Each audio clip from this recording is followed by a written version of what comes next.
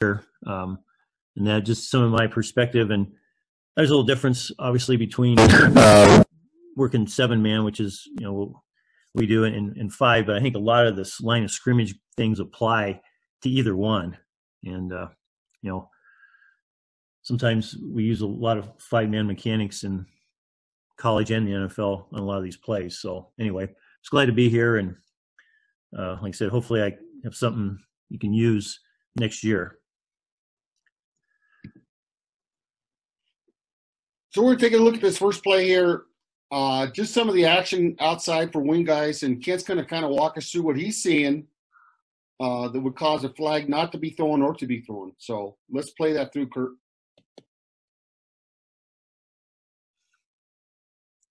So, it looks suspicious from this time that you got a hold on the tackle.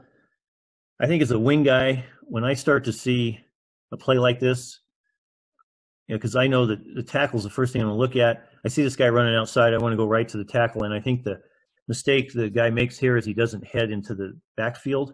I would take some steps back earlier than this. And that way you get the angle to see, what's going on. Because if you stay on the line here, you're not sure what happened. And I think that this is a play the deep wing threw on. And I think the referee should have this as well. I think that this should be 2 guys up front. Because this is, especially here, forget about the receiver at the bottom. That's kind of where you're going right away as a wing guy. That's your first block. All the interior stuff the umpire should have. And right there, that's one you should have a good look at. Like I said, the referee should be on this as well. But I know I have a tendency when we run on running plays, when I start to see it even come the least bit wide, I start to slide into the offensive backfield because it gives me a much better angle. So, Kent, do you think this guy was a little late going into the backfield then? Yes, I do. If he'd have started a little bit before that, I think he had a pretty good look at this. But it's like I said, I like to take a step back unless they run right up the middle or something, because it just gets me going that way, and usually I got a better angle to see what's because usually on run plays the tackle is where I'm going to look, especially on this play. If there's a tight end and a tackle, I'm probably going to see the tight end and then the tackle and that. So I try to move back as quick as I could. Kent, a question from the chats. So when you move back, are you moving a yard, 2 yards? What drives how far back you go? I just think reading the play. Okay. I want to go back so I can, like I said, make an angle, because a lot of this is angles, because this play, it looks suspicious. You look at the tackle, the way his body moves and the way the guy's shoulder dips, it sure looks like a hold. Now sometimes that happens, it's not, but so I would make sure I can get a good angle looking in there. I don't think I have a rule of thumb of any particular yardage, just that I'm moving with a purpose to get an angle to see everything, where, like here, I hate to use the word straight line, but that's kind of what happens here. You can't get straight line and probably doesn't really see what's happening inside there. So, that's what I would do. That's why I think you're much more beneficial to start moving back earlier than you are too late, obviously. Same play now. We're looking at the end zone shot.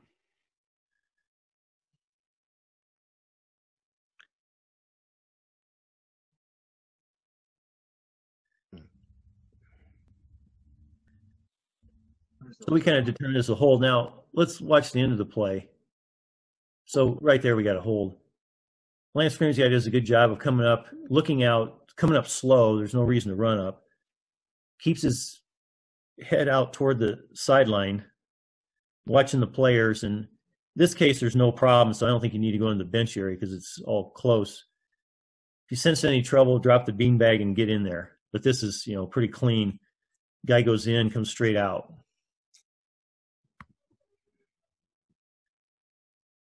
And if you're on the opposite wing and you see a guy go into the bench area, I think it's the opposite wing. You can come across and have that spot for him in case he loses it,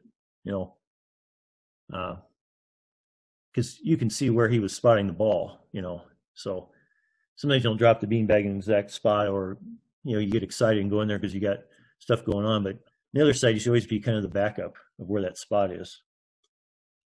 Great. Let's look at another one here. Yeah, this one didn't give us a lot of wing. Yeah. No, not at all. Let's jump to 6. Would it be 7, Osprey? I think 7's it. Yeah.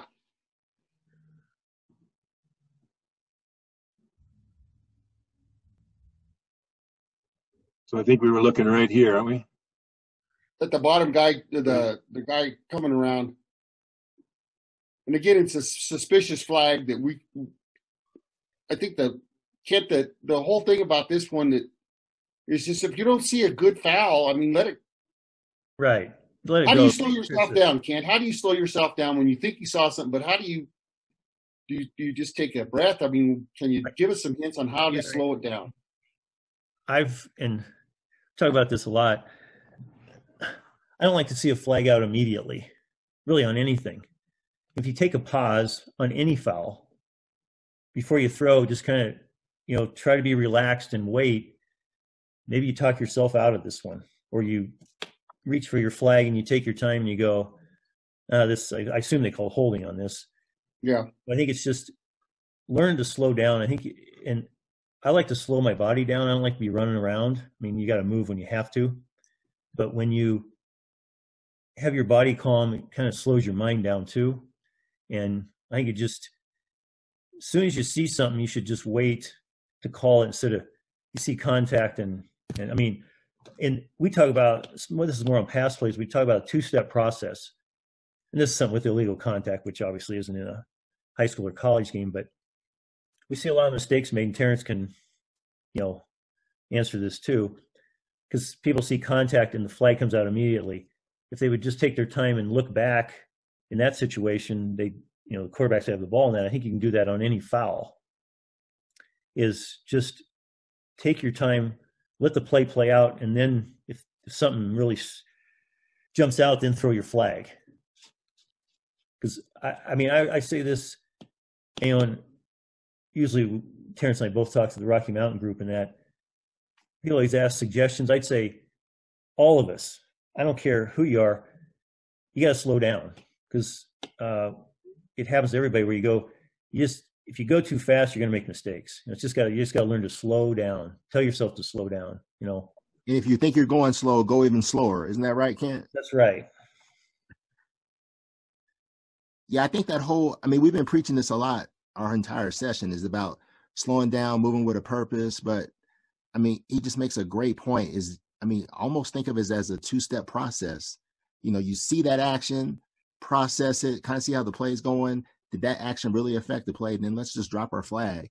But I've done it too many times to count, but I react to something I see and I throw it, and I'm 10 for 10 as far as being wrong on that. So just slow down. And I think there was a great point that Kent made. Slow your body down. If you slow your body down, it will slow your mind down. Because this is all mental, believe me. If you're not mentally exhausted after a game, you're doing something wrong. So Kent and Terrence, can you talk about, when you talk about slowing down, it seems like watching guys at a higher level, even their signals are slower and controlled. And it looks so much better, and it looks so more confident. And I think you gain confidence in the coaching staff and players when you have that good look. How can you tell us how to look better when we signal and move when we signal?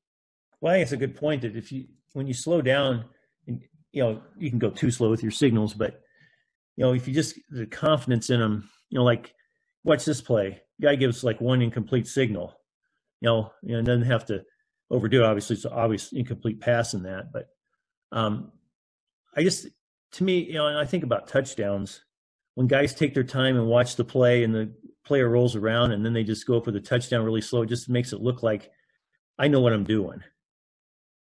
So I think you just gotta. It's really hard to do. I think it's one of the hardest things to do as an official. Slow your signals down. Like the one we showed before where the guy goes out of bounds. The guy's coming up, killing the clock, going, really poised and taking his time. And that's, because when you look excited, that gives a bad image to the teams, and probably leads to making some mistakes. So I think it's just something something you got to think about in practice, not during the game, but when you're getting ready. I try to do stuff where maybe even practice signals just to go slow, that I make sure I'm doing where it looks the way it should. I like real quick, Mark. I mean, one thing I'll add in here real quick. I like to start, the morning of the game for me. I mean, I'll get up at a early time. I'm always up anyway, but I just go through the whole motions of being slow as far as getting dressed or getting in the shower, brushing your teeth. I want to start slowing down right then. That's what helps me kind of slow down my mind when it's time, for game time. So I want to start as soon as I wake up. Yeah, I was just going to say, Kent, what do you do? What are some of the things that you do before the game, or the night of or morning of the game, to kind of help you get in a state of mind where you're slow? I think some of the things Terrence said, I just try to relax, try to relax during the day, because it's easy not to, because you're excited. It's game day. And, I just, try to tell myself that I'm, that not to get excited. And like Terrence says, I don't want to do anything fast that day, and I go out, when the teams come out, we go out and warm up like they do and that. And I try to use that time to make sure I'm doing those things, because they'll run plays, and you try to get yourself in that rhythm that you need to, then not when the game starts. So I just every game I have a card, game card, but I have another card that I write some goals down, and one of them is always to go slow. And I always read those ahead of time of things I want to do that day, to make myself, stuff I need to work on, or like things I hope I do that day anyway. So, and try to concentrate on that part of it. All right, we're going to work at the goal line now, the money line. Let's take it back to the beginning where we focused at here. I think there's another hold. This is on the wide out at the bottom. Right here.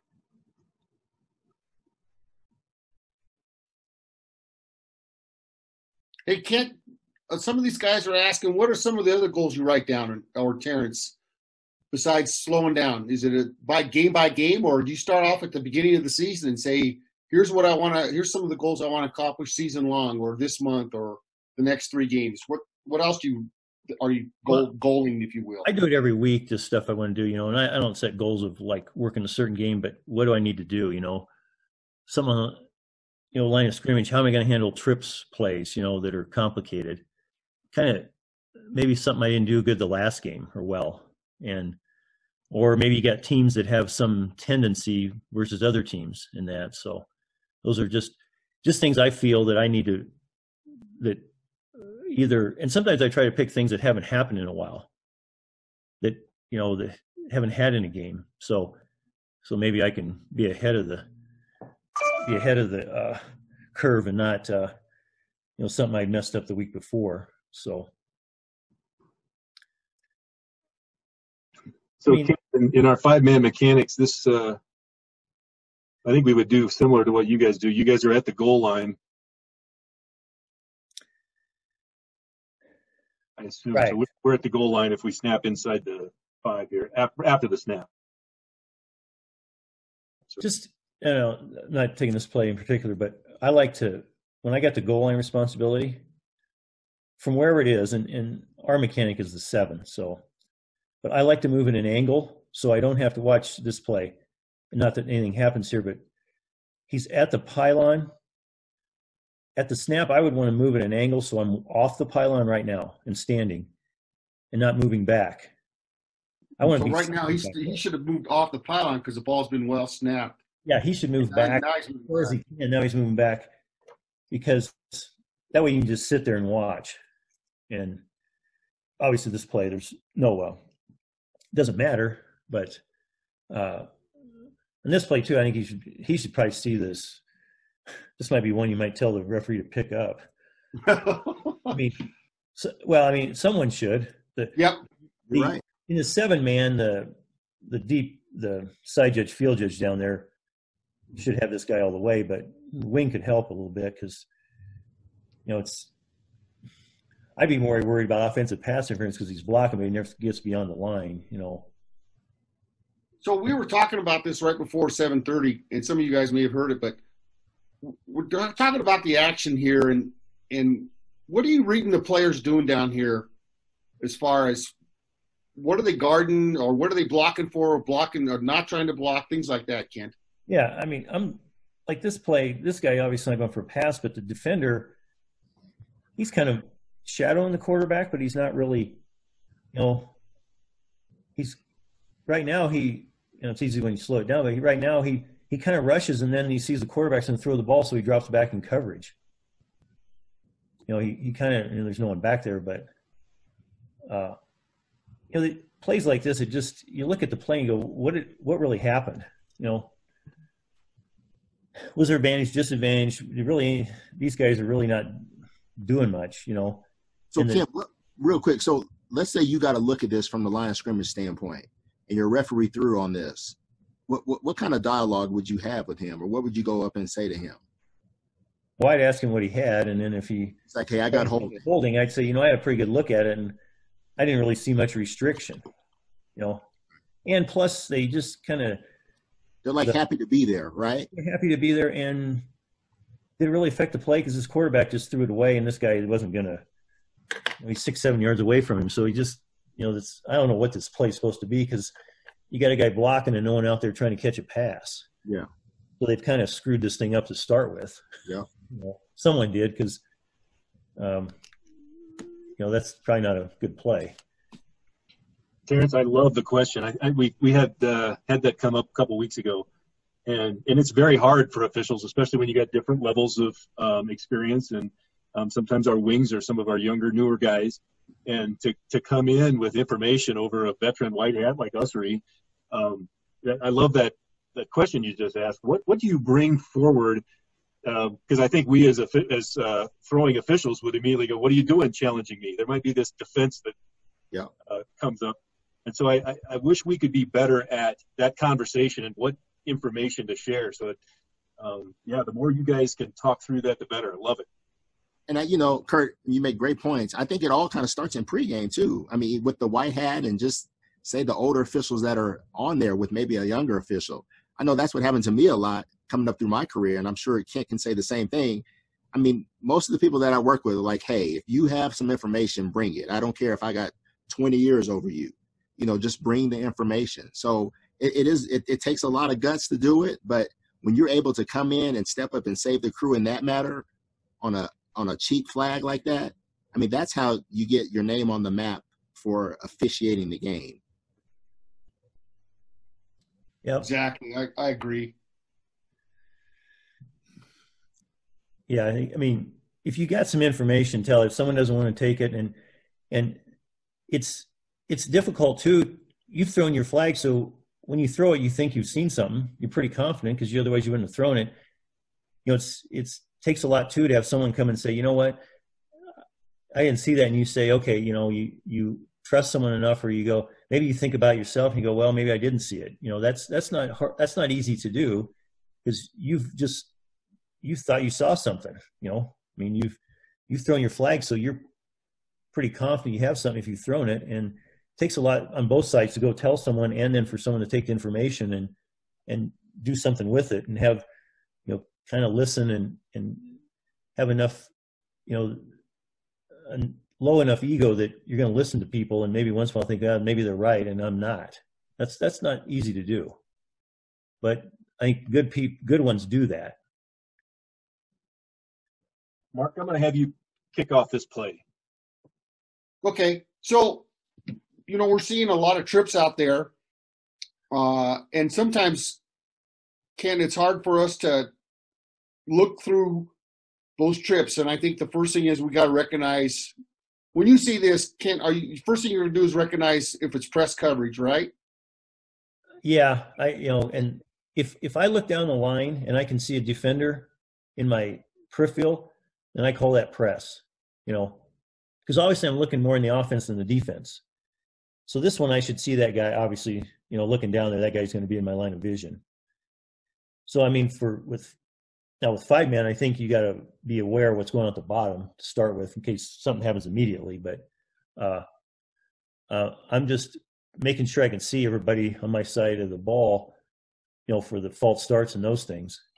But I try to hopefully recognize the defense, and that's be the first place I go, because even with 7-man, with trips, I try to see all three initially, even in this formation where they're not really bunched together. You can see all three of them for a while, and then you kind of pick where the action's going to be. So let's go ahead and play that, Kurt.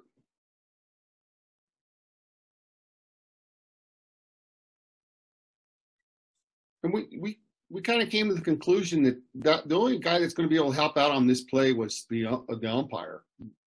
Don't you agree, Kurt? Yeah. And it doesn't look like much in this angle, but when we go to the end zone, you guys will see the tug that they saw. One of the things I wanted to ask Kent, and this might not be the best screenshot to talk about it, but you're talking about having enough peripheral vision to see what's going on. How do you focus your eyes when it does come to the snap and you're looking for false starts? Our wing officials are responsible for false starts probably all the way into the interior receiver, and maybe even looking at the ball or a twitch. Or how do you train your eyes to be still but yet see so much? Well, first of all, I move my body so I can see everybody. I can see. So this play, I'd probably be a little bit downfield because the 3 receiver in there is kind of covering up the tackle a little bit. It would be hard to see from the outside. So I would move down probably half a yard, because then I can see that. And I try to look at the ball and focus toward the offensive side. Because if a guy jumps in the defense, if he jumps in, then I can see that. But I'm trying to go from the ball out and look. I try to see where I can have everybody in my peripheral. Plays like this are a lot harder than being on at the top of the screen here. Then that shouldn't be much of a problem. But I move my body first so I can see everybody. And sometimes, if I can't see the tackle very well, I got to try to look at him and look at the ball out of my peripheral. I don't know, it's not probably not how you're supposed to do it, but that's what I do, because I'm more worried about that. The snap, I should have some help if something goes wrong with that, I would hope. So, the ball is the main thing, so that you're not calling ones where guys move with the ball and that. But I just try to position my body first. I'm turning my head. I'm looking at the ball, but I'm turning my head toward the offensive side.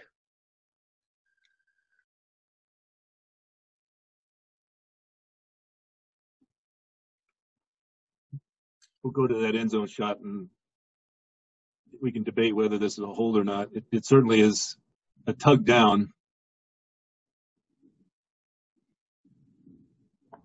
Be tough to see for us. I don't know that we're looking for that very often. That's a tough spot in a 5-man mechanic with trips that way. Yeah, I think the white hat's got a tough job seeing through that to actually see that happen too. Yeah. I hope they didn't miss in this game with 8 guys. Yeah, exactly. There's 8 of them out there, huh? Yeah. All right, let's jump to the next one here.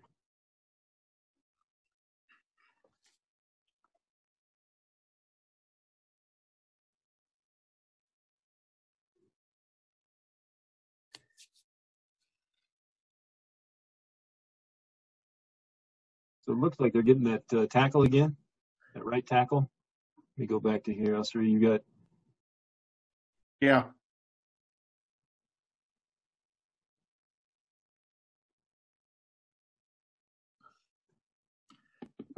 I don't know, Ken, if an off wing, a wing that's just a hard play for. That's got to be the referee in any of them, because it's like we said, there's guys out there blocking. They're going to block his vision, and that's where that's at. That's got to be the referee. Let's see if we got an end zone to this. Can you talk, Kent, about what kind of body language that you look for on the defender we talk about when they look clumsy, they likely were influenced to look Well, on clumsy. this play, one thing I've learned, they can't tackle with their back. So if they got their back to the if they got their back to the running back, it's probably a problem because that's really not a posture you use to play football very well.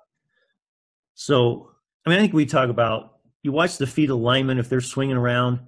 You know, look at how they are. That you got the defensive guys on the offensive, more to the offensive side of the ball, with his back turned to it. He's not going to do that on his own. You know, you look at that. He's.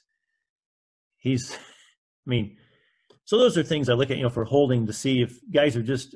That's not how they. How It's not normal body motion, you're saying, right? To make a tackle. Yeah, you know, it just seems like, you know, when you have a good hold, the guy just he doesn't have a chance to make the play because he looks awkward because, like this guy here, you know, he spun him around.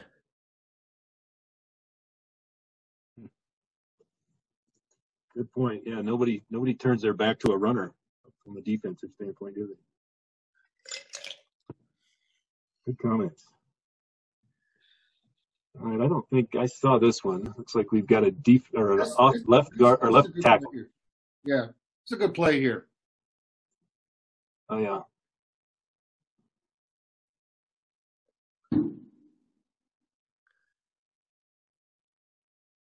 We're looking right in here. Yeah, it's definitely a hold. So Kent, this flag was thrown not by the line of scrimmage guy. It was by the center judge. What else? I mean, this should fall in his lap, shouldn't it? Yeah, he should be looking back there. Because you got trips at the bottom, you got a single receiver at the top. I mean, I don't know, 5-man, maybe he's following the receiver. In a 5-man thing, it might be, but once you sense the run, you got to get back, you know.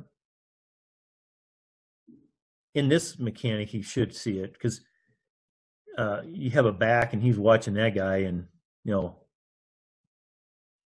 But it's just like you said earlier, you just officiate the nearest threat. Right. When the quarterback runs, you got to look ahead of him for blocks. And, you know, I don't know, in a 5-man, if the umpire would see this, it's, you know, pretty deep in the offensive backfield. Yeah. You know, and, you know, on this play, you can say, well, it's, you know, there only is one guy there. Yeah, he should probably see it, but you never know during the game when you have trips that way or two receivers over there. Yeah. You know, so you just try to, once the play happens, you just try to go to the point of attack. Okay. And see if you can find the foul. See, the umpire gets through this. So, yeah. And that was, I think this is a pretty good umpire call here. I think we should be able to see this as umpires. Yeah. So the end zone gives us a good perspective too, to help clarify. There you go.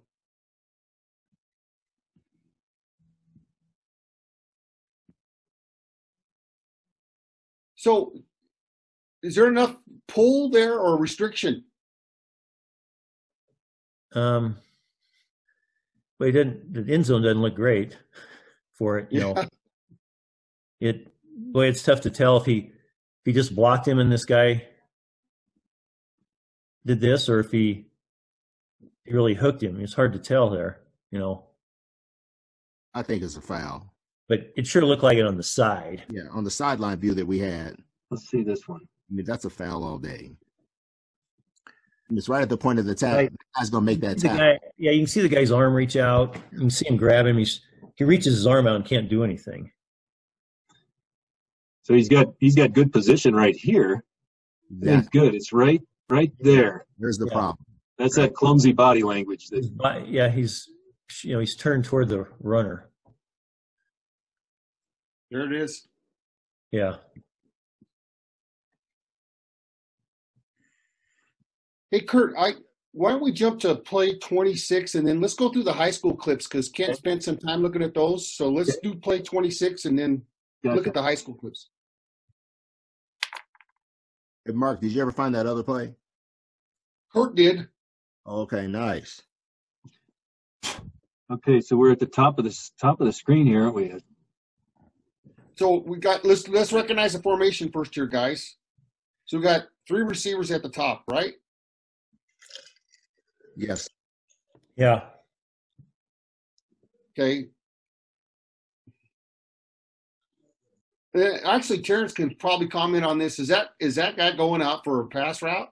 No, just watch his whole action. I mean, if you're running out for a pass route, when you get to the defender, you're going to try to make a move left or right.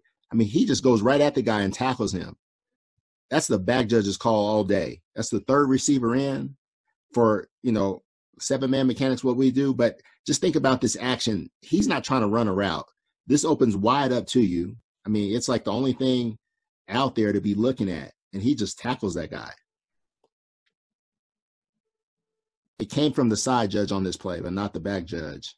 But, I mean, we got to get this one. Because see how he goes right at the guy covering him? I mean, he has no intention of running a route. Tough for the line guy to see that because he's got 63 out there. He's probably watching the runner and 63, even though there isn't any, that's pretty far downfield. Yeah, you're right. Terrence, the back judge should have this. Yeah. Yeah, he's got to get it. So from a formation standpoint, they don't throw this downfield. They throw it behind the line of scrimmage. But is that formation legal for us? Or is he covered up? He doesn't look covered to me. I think we'd like to make this what it's supposed to be. That's our goal, is try to make it legal if we can. And there looks like just enough separation between the helmets and hips here and here for these guys to be off. But I think there'd be a good comment to be made. He's kind of in no man's land out there. I think when they're split out like this, when they're not tight, you try to give him as much leeway as you can. Even if he does have him covered up a little bit, when they're spread out like this, because they're really not gaining any advantage, is maybe you tell the guy to move back. Or tell the coach, your guy's formation's getting kind of shaky. Make sure these guys are lined up where they need to be.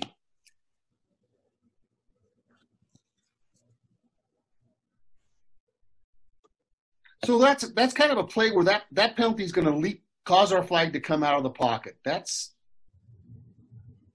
are the ones that we like to see a flag on. Yeah. Well, he's got him outsized too. He looks like he's twice as big as that guy. All right, so Mark, that was it, and then you wanted to go to the. Yeah, let's go to those other clips now. Okay. Did you want to go to that 3A game, one play, or should we go to this? Let's do that. Since we just got done talking about formations. Yeah. You go to that play real quick, and we'll get the expert opinion on this. Okay.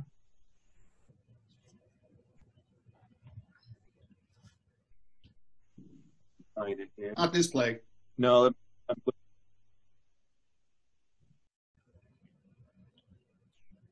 think I'll get audio coming out of this.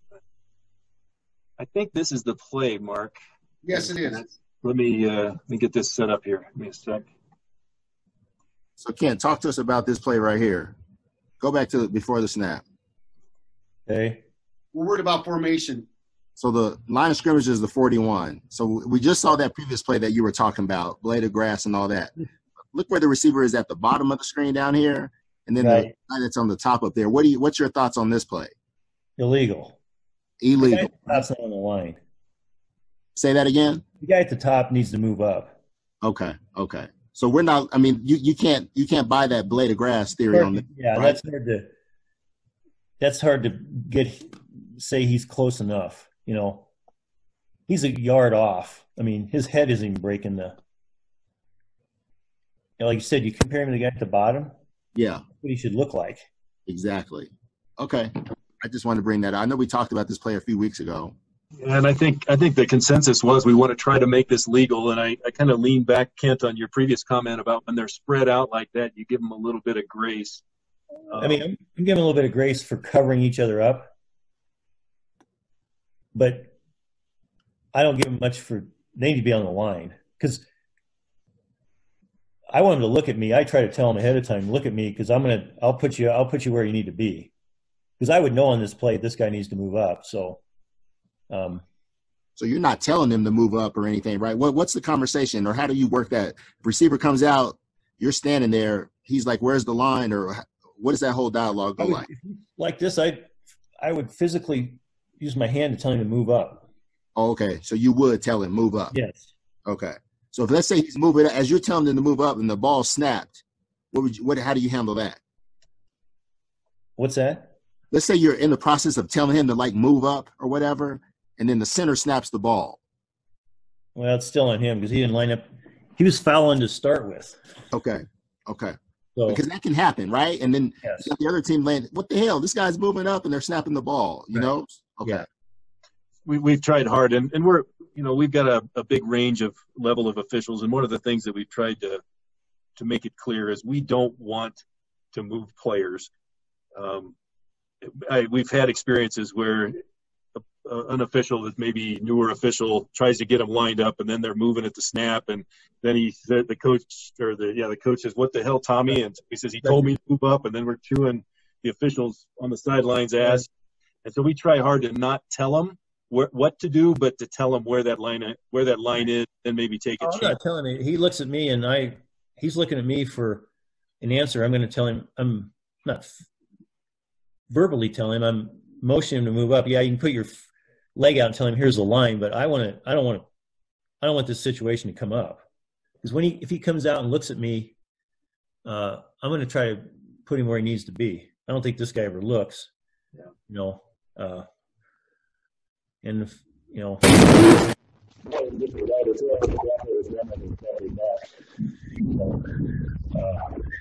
maybe if this coach doesn't line up. Hey, Kurt, I'm hearing a lot of background noise. Yeah, I don't know. That audio, it almost sounds like it's on Kent's end. Hey, Kent, can you hear us?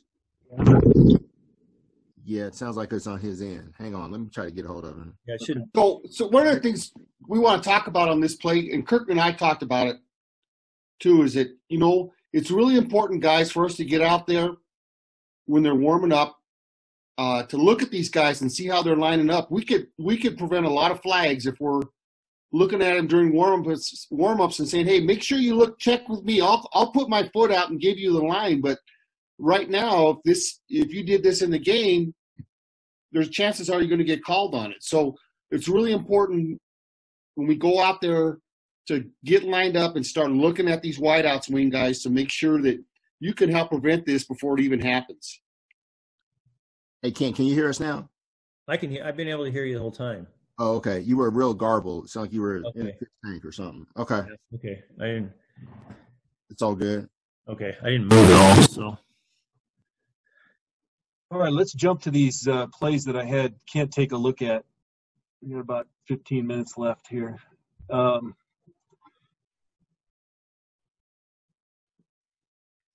me see what we're focused on here. I didn't take any notes here. So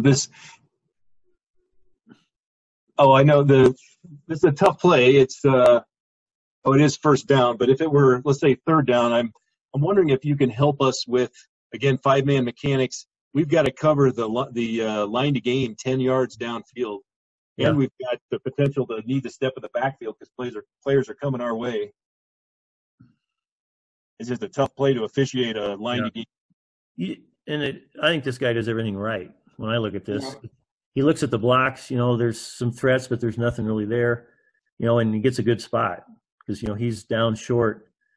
I mean, there's no difference between that and 7-man or 8-man.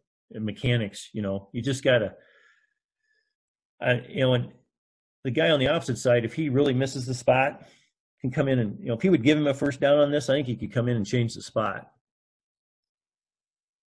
But he does everything right here. He gets a good spot because it is short. Yep.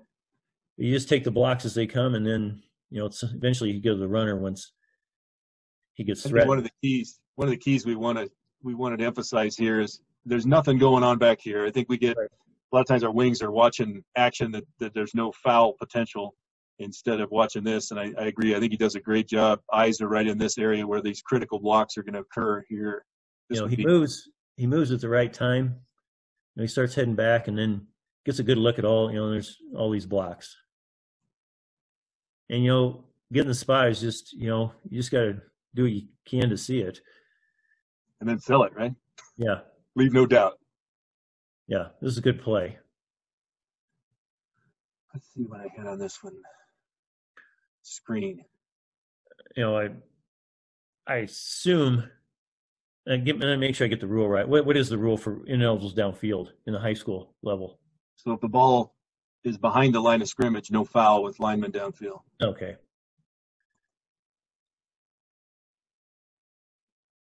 So I think this looks good. I'm not sure. I think I was just looking for some good line action, and a screenplay is not uncommon.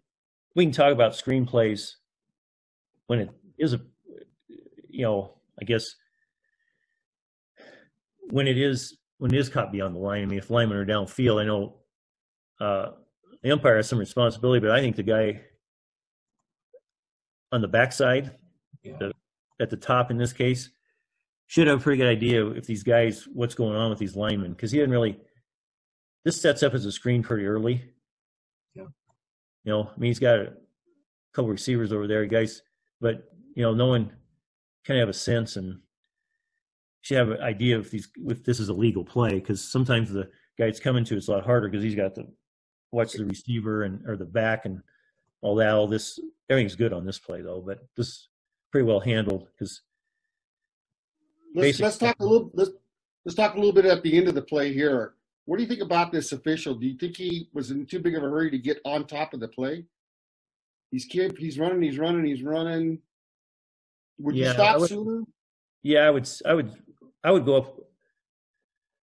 Well, I would slow down at some point here and walk up to the play because there's no reason to. Yeah.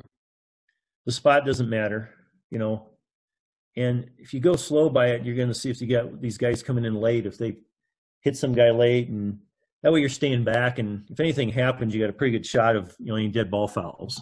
So I would, run down, but as you get there, start slowing down and even walk into the spot.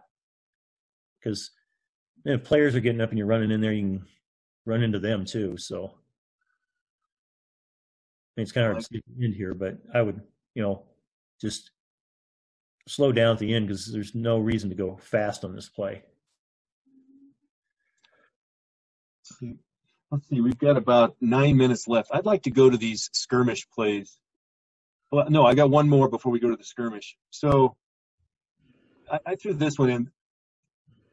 I don't know if there's a lot of detail we can get into, but I think what happens here to lay out the play, the coach is going to yell timeout right before the snap. So we've got a defensive player leaving the field. I don't know if they had 12 on there, or you'd assume. But you got a coach that's going to yell timeout right before the snap. Do you guys have any wisdom on this? You and Terrence? Kent? Someone's going to be unhappy.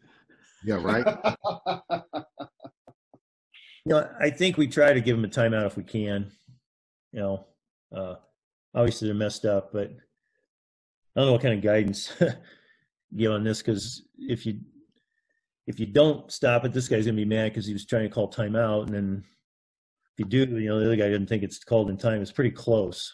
It's kind of hard to tell here what happens, but I think you lean toward giving them the timeout. I would say, Terrence, what do you think? Yeah, just lean towards if they want to use one of their timeouts for something like that, and they make a point to call it and get in your face, just give them the timeout. It's kind of like a delay a game. If you might even get to zeros, but they call the timeout, sometimes you give them the timeout because those are more precious than the 5 yards. Yeah, it's almost like the timeout is somewhat of a penalty of its own. Yes, especially I assume this is probably when they're this messed up, they've taken a timeout somewhere during the game where they didn't really plan on taking one or didn't want to, that it's going to hurt them in the long run. Yeah, I think that's what I was looking for. So this next play, as we finish up the evening, and oops, not this one. There's a better one. Oh, this is from last year's playoff. I think it was second round of playoff maybe. And there's going to be a better angle, and I'll let it play through here. And as a wing official, especially at the level you guys work, I'm sure that you got all sorts of stuff that goes on that sideline. Although you got cameras that's going to take care of some of it, but this happens to just end in a lot of problems in the bench, and we have ejection out of it. Hold on, and there'll be a drone here. Well, So one of the I things got to I want say to talk something about. here. Look at this official here on the near side. That is awesome. That is awesome. Yeah. That's big. That's a big time official right there. Yeah, absolutely. Because someone wants to go past him, then they're gone. That's Yeah. kept everybody That's over a there. great piece of officiating. The head coach can go, which he is, it appears, and this is handled really well because you let the coach get there and take care of his guys, and then this official on the because it's easy opposite this you start running over there, and that's not what you want to do. Now this is a play. I'd go right to the bench area. I wouldn't worry about spot. I'd go right in there because this is a problem because it was a late hit on this, clearly out of bounds, and someone's not going to be happy.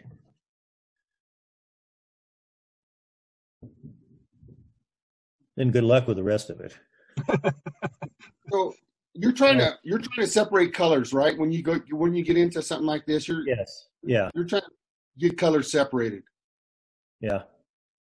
Well, in this case, you probably want to go get 9 out of there because someone's going to go after him because he's the.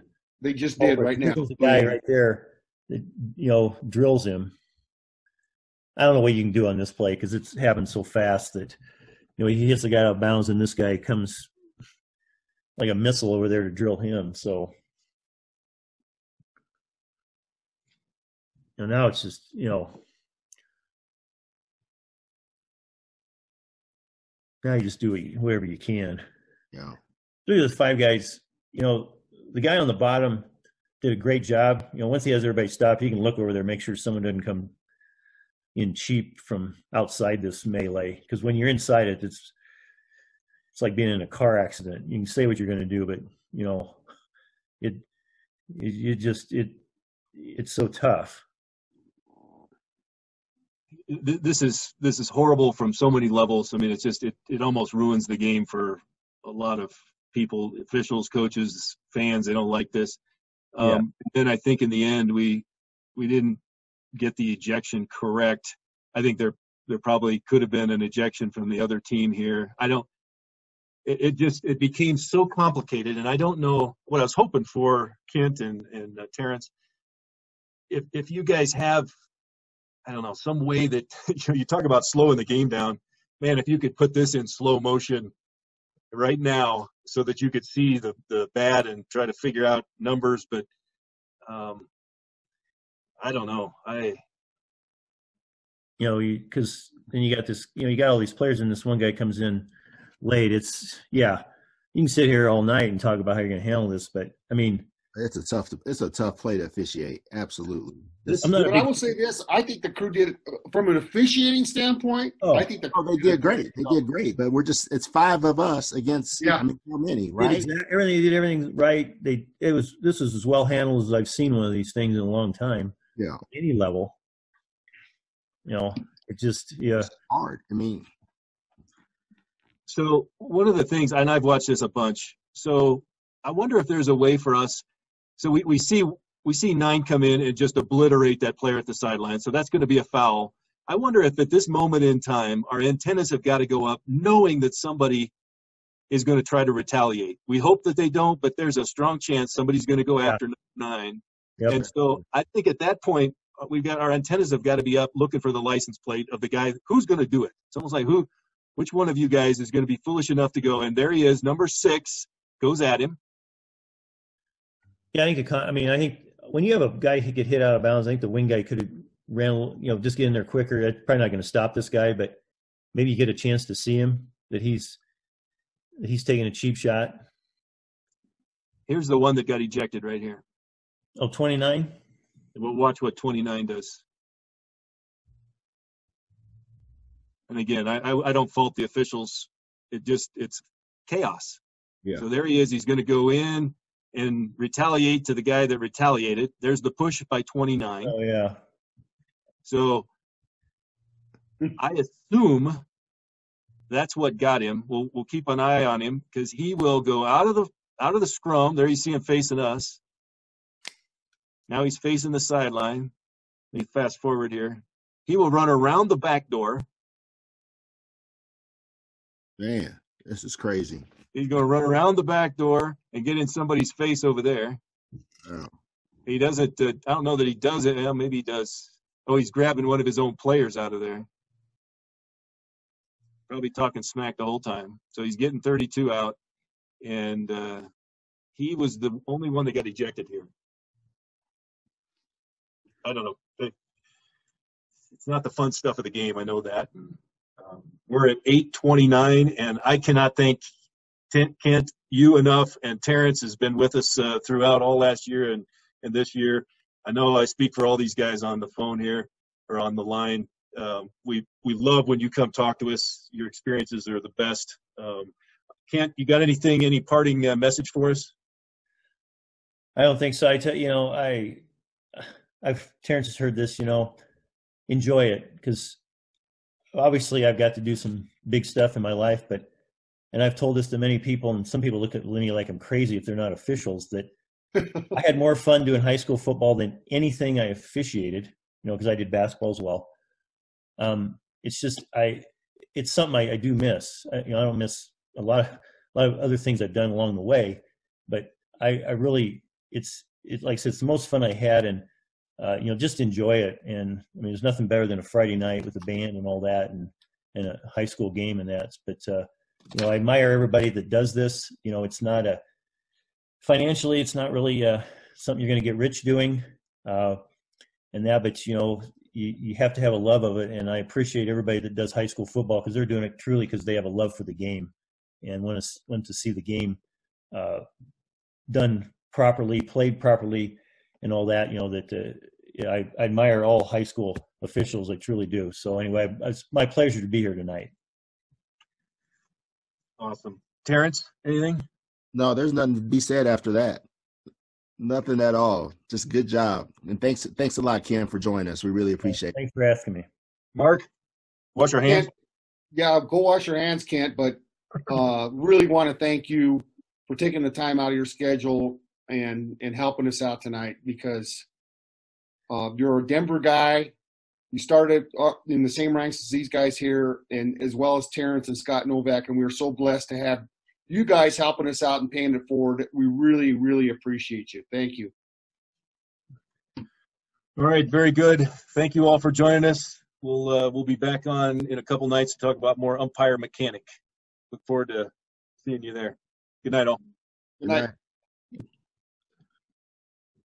Call Linda Jones. Hey, Google.